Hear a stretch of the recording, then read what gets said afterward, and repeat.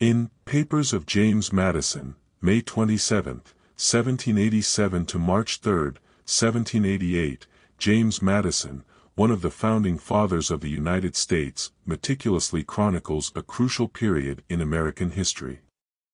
The documents cover the span from May 27, 1787, to March 3, 1788, capturing the intense debates and negotiations that ultimately led to the drafting and ratification of the United States Constitution.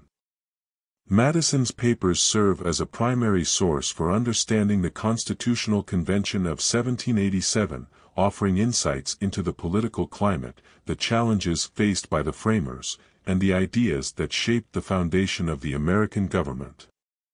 The analysis of this collection reveals Madison's profound intellect, his commitment to republicanism, and his role as the father of the Constitution. The collection begins with Madison's detailed notes on the deliberations during the Constitutional Convention in Philadelphia. Madison played a pivotal role in shaping the debates, contributing significantly to the drafting of the Constitution. His notes provide a comprehensive account of the discussions, shedding light on the disagreements, compromises, and the intellectual currents that influenced the framers. Through Madison's writings, readers gain a nuanced understanding of the complexities inherent in the creation of a national governing document. Madison's papers underscore the challenges faced by the framers in reconciling divergent interests among the states. The debates over representation, the power of the federal government, and the delicate balance between state and national authority are central themes. Madison's keen observations on these issues reveal his pragmatic approach to problem-solving and his commitment to creating a government that could effectively address the nation's needs while protecting individual liberties. One notable aspect of Madison's papers is the emphasis on the need for a strong federal government.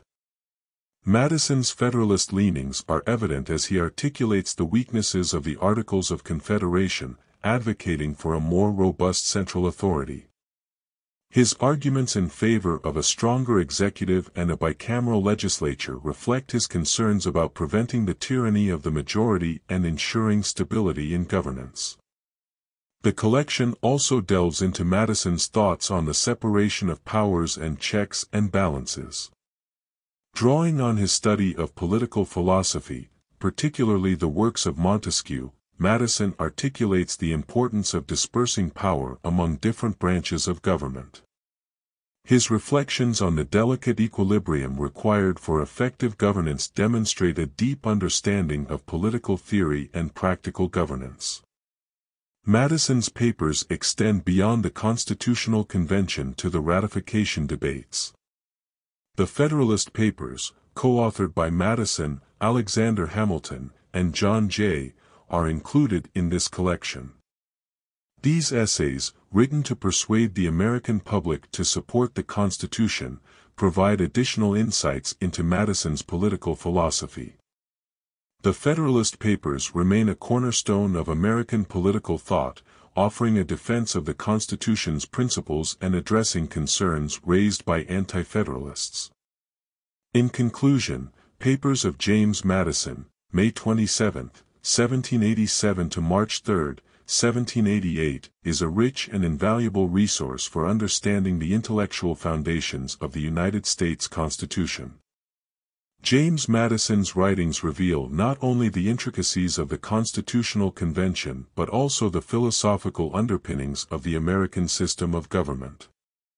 Through meticulous notes, persuasive essays, and astute observations, Madison emerges as a key architect of the Constitution, contributing significantly to the establishment of an enduring framework for the young nation.